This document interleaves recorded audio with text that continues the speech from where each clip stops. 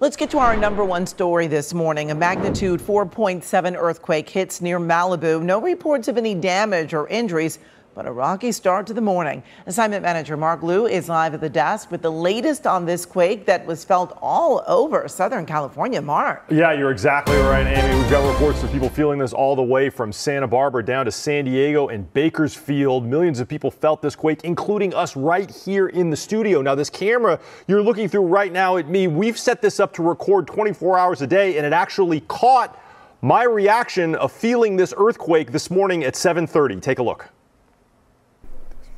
Whoa, what was that? Look up. Oh, that's a major earthquake. That's a long one.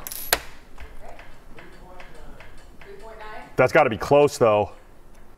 Yeah, it was close. It was basically in the Horn of Malibu. Now, this is video from explore.org of the Santa Monica Pier experiencing that earthquake. You can see the shaking on that camera. No damage to the pier. Really, Amy, as you said, no damage anywhere, thankfully. But our Seismocam also caught this earthquake. You can see on all 5 sensors, Anaheim, Long Beach, Los Angeles, San Bernardino, and San Diego, all caught the waveform. And you can see here the Los Angeles and Long Beach waveforms are a little ahead of the others. That's because the epicenter was in Malibu, so those sensors caught it first. Now, KCAL was actually looking at traffic at the 405 and the 10, and they caught this at Daniel Webster Middle School in Sawtell. This is an evacuation of the school minutes after the earthquake. This is per their protocol. All the students went out onto the field. No injuries here, no damage to the school, but everyone was out on the school, and then they went back into class and resumed class normally. Now, I'm going to bring you out to my screen and show you some data from the USGS. Let me zoom in here and show you this star in the middle of your screen. That's the epicenter,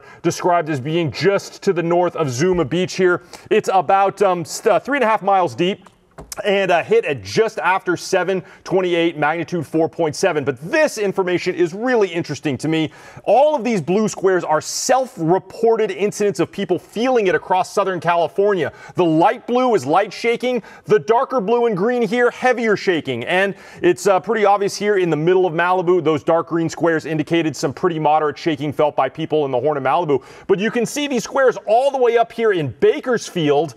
People reported feeling it there, all the way out in Indio and down in San Diego and Santa Barbara, all distant parts of Southern California here that people reported feeling shaking. Now, coming out back here live to me, I can tell you LA City Fire and LA County Fire, they went into what's called earthquake mode, where they checked their own stations and personnel, no damage or injuries there. Then they went out into their neighborhoods, didn't find any damage or injuries there either. The LA Metro Rider system checked all the subways and trains. They're fine too. They're proceeding normally. So it looks like this was just a big shaker in Southern California, but no injuries or damage. That is the very latest here from the desk. I'll send it back to you. Well, Mark, I really like the fact that we saw you getting that shake and immediately you turned to your computer and start doing the research. So it's a perfect example of what you do day in and day out as soon as you know about breaking news. That's the desk.